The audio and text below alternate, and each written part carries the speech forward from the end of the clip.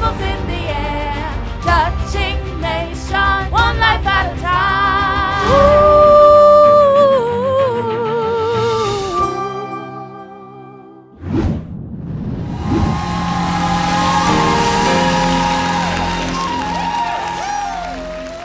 So I was studying. I said, at what points is my spirit absorbing more, and what times my spirit is absorbing less?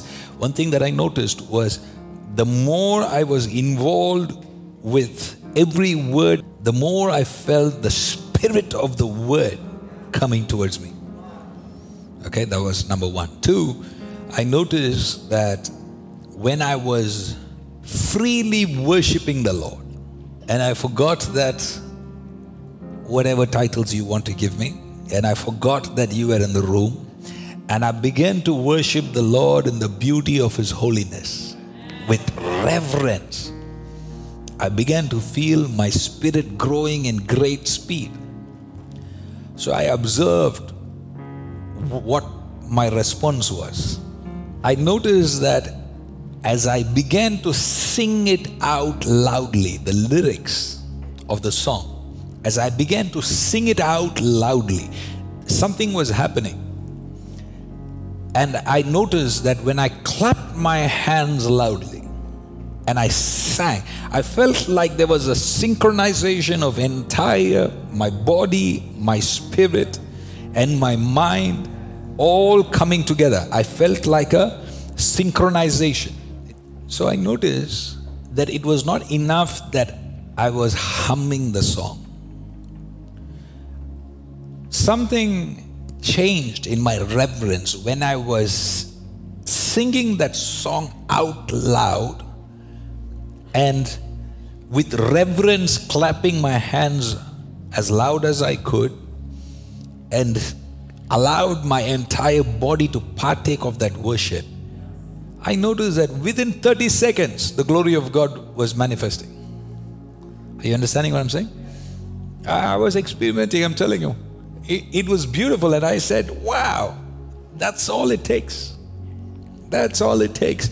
There must be a synchronization of your spirit man, your soul, which is your mind, and your body. There must be a synchronization. One more time. There must be the Bible says, from inside your belly shall rivers of water flow. Am I right? Okay. Some version says from inside of you. But belly is referring to the deepest part of you. Okay. It does not mean physically the stomach. So then what it's referring to is the deepest part of you. The deepest part of you is your spirit.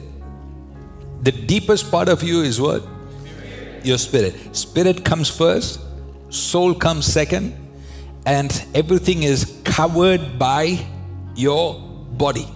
Your body is the vessel that contains the soul and the spirit. Spirit is the part of God that is in you. Spirit is the part of God that is in you. Soul is the bridge between the spirit and the body. It is the point of communication. Okay? Soul connects, brings sense to the spirit realm and introduces it to the body. Are you with me? So it's the soul that is the bridge that explains the functions of the body and the spirit. It is the part that has willpower. It is the part that thinks. It is the part that is the conscious and your subconscious.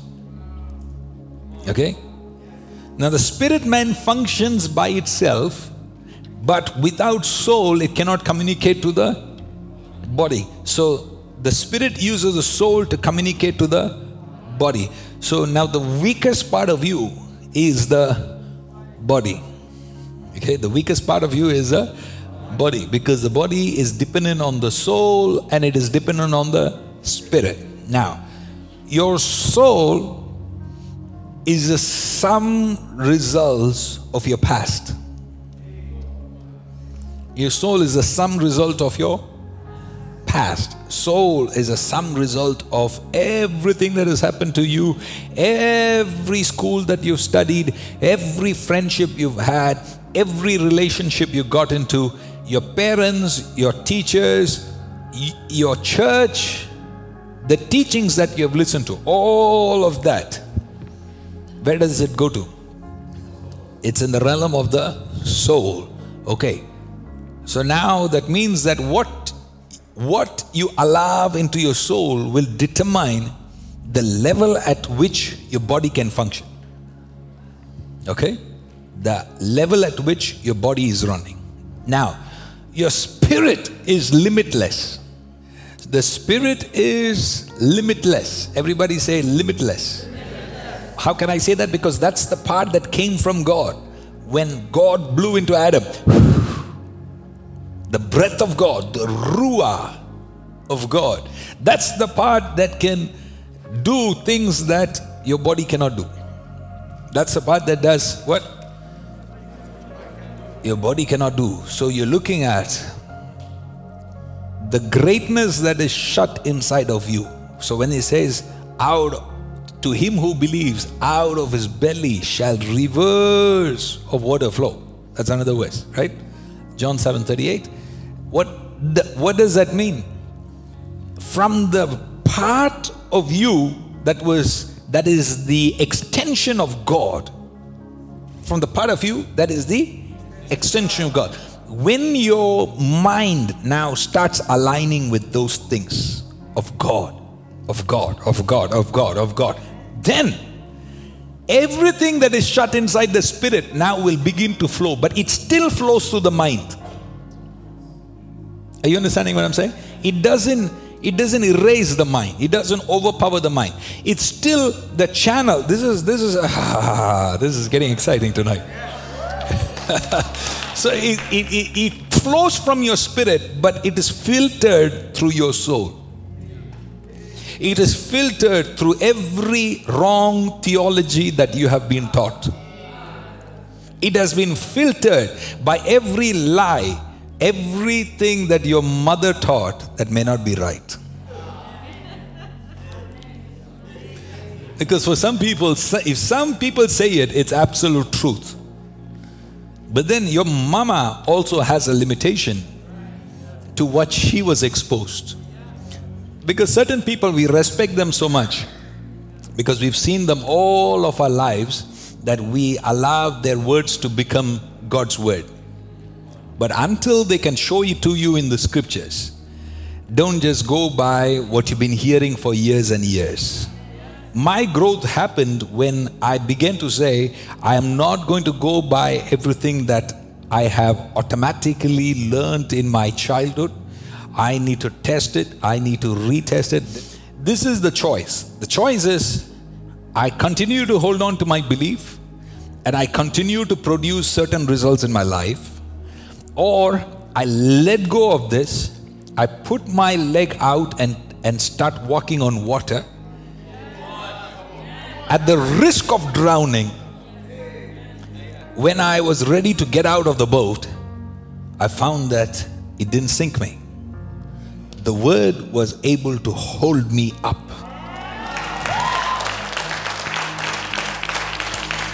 So it's very nerve-wracking. Like you're sacrificing 10, 20 years of your understanding.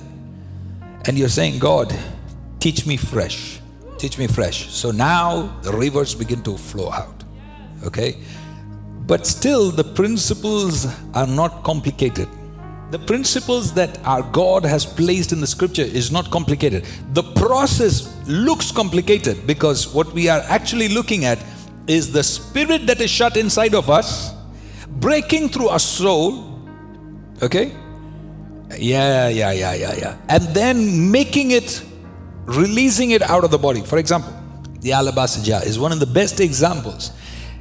That oil, that ointment, that perfume that was inside the alabaster jar was worth $50,000. Okay? It was her 1 year salary. $50,000. Isn't that something? Some of you are crying about giving $50 to the Lord. 50,000 US dollars. Okay?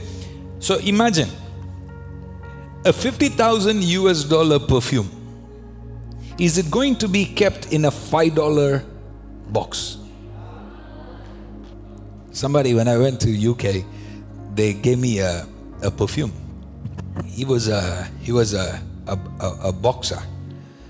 He was so blessed. He didn't carry any money with him. He's like, what do I get? What do I get? He ran to his car and he found a box. He said, at the moment, this is the only thing that is of any worth to me. Please, I want to give it to you. I said, look, you don't have to. No, he insisted. I said, okay, I'll take it. I realized it was just a perfume, but it was put in the biggest box I've ever seen. So I looked and I said, "Yeesh, why is he carrying this whole box in his car?" He was carrying it. And then I spoke to somebody who knew perfumes. And I didn't have to talk about it. As soon as he came into the room, he smelled it and he said, "Hey, you're wearing this?" I said, wow. 25 years I've worn a lot of perfumes. And you didn't tell me it was this perfume. But this guy, he comes in and he says, "You're smelling this." So now I understood why he was kept in a box. It was of great value. So there was a special box created for it. So now imagine 50,000 US dollars worth of perfume. Do you think that it is going to be kept in a jar that is not expensive? I'm sure the jar by itself would have been expensive. How many of you know what I'm talking about? Is this making sense? You know, when you buy an expensive gift, even the box is expensive. So what does she do? What did she do?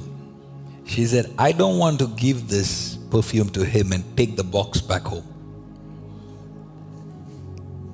Because she could make money with the box. She could sell just the box by itself, just the jar by itself.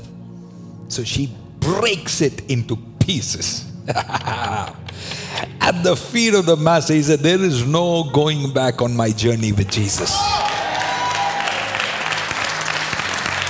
There is no what? Okay. So imagine an expensive alabaster jar. Beautiful designery, embroidery, flowers, whatever colors. Beautiful, beautiful. Okay? She brings it.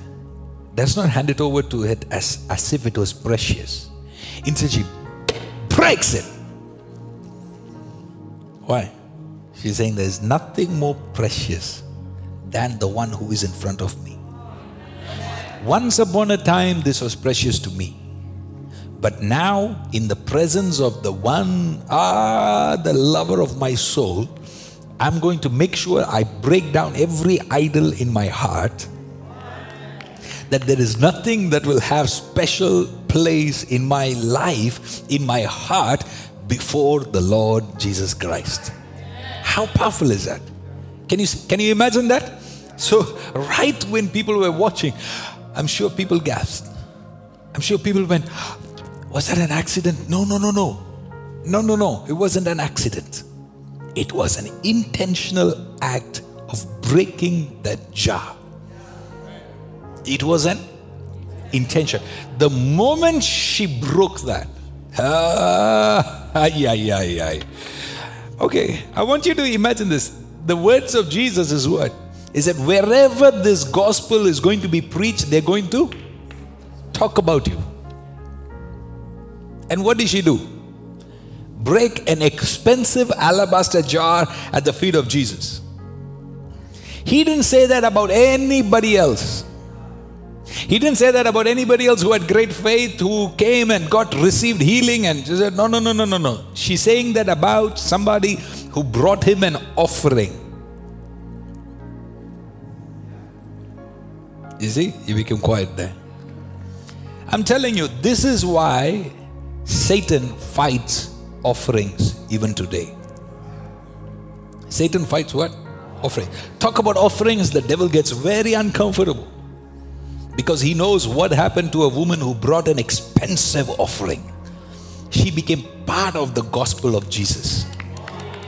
He said, wherever this gospel is going to be preached, they're going to talk about you. Isn't it true? Anytime somebody wants to bring a crusade, they talk about the lady with the alabaster jar. Every church, at least once in a year, they'll talk about a lady with the alabaster jar. Any offering service, they say, once upon a time there was a lady with the alabaster jar. That was a prophecy of Jesus. Wherever this gospel is going to be preached, they're going to talk about you. You that move the heart of God. So think about it. What was so special about it?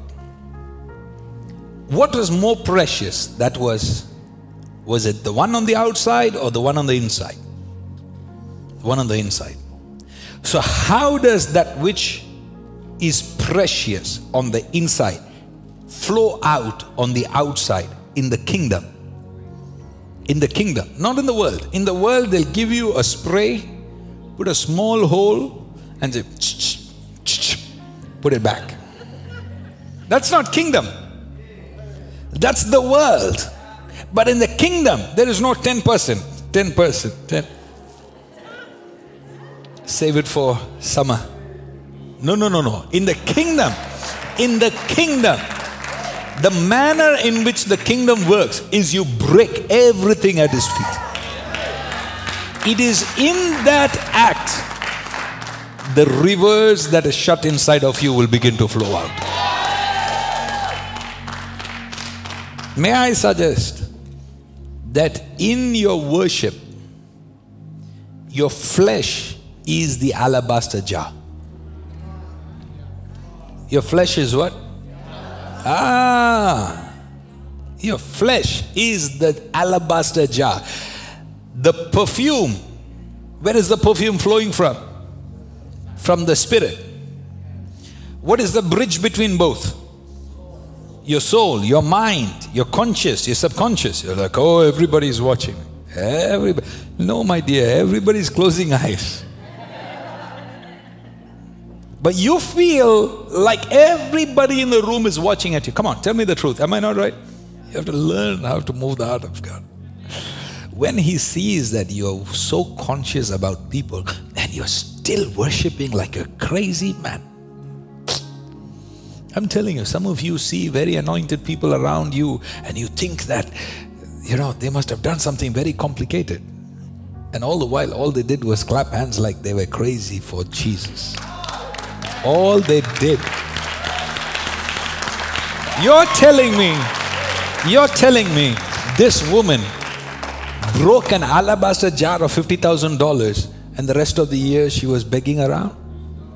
Yeah, you're telling me that she gave this offering to Jesus and now rest of the year she was like wondering why she spent all that money at one offering box? No, my Jesus is too faithful. You don't know my Jesus.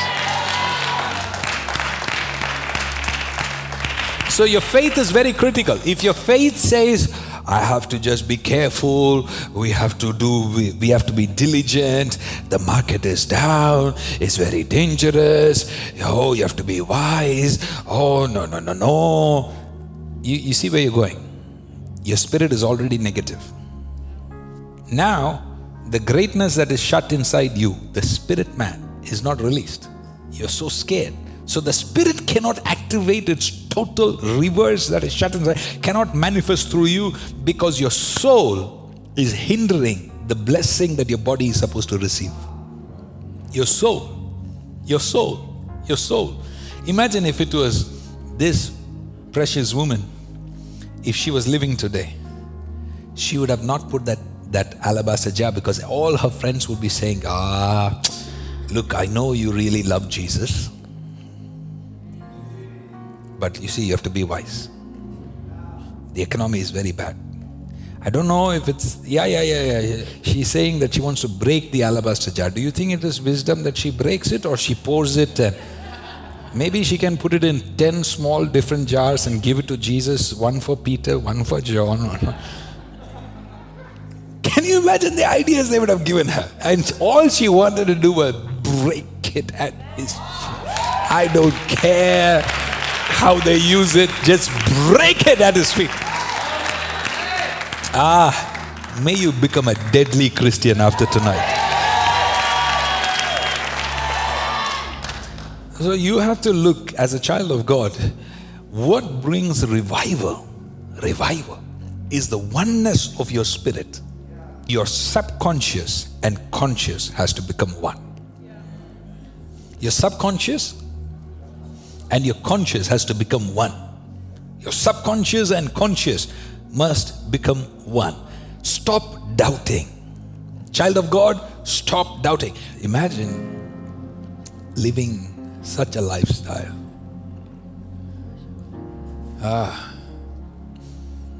Where now it doesn't take you 30 minutes to tap into the presence of God. Your life becomes an alabaster jar.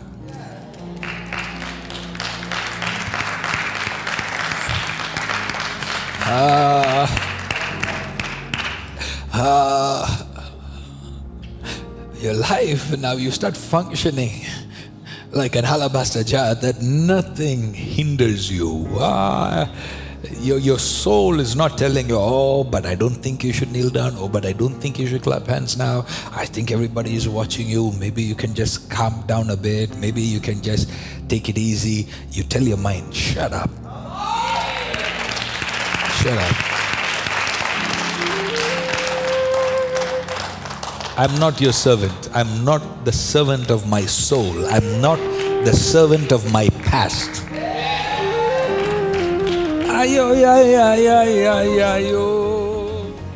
Hello, greetings from Canada. I'm Shyju Mathew. We are so glad to have met you through this God TV program. I'm sure the word was like fire in your bones. Now allow this fire to take you to places and fulfill the God-given assignment in your lives. Thank you for following us and partnering with us. Every seed is a blessing. May God remember your giving and richly bless you. Much love and shalom. Distance is not a barrier to God. ReviveNations.tv is now open to live participation to our services.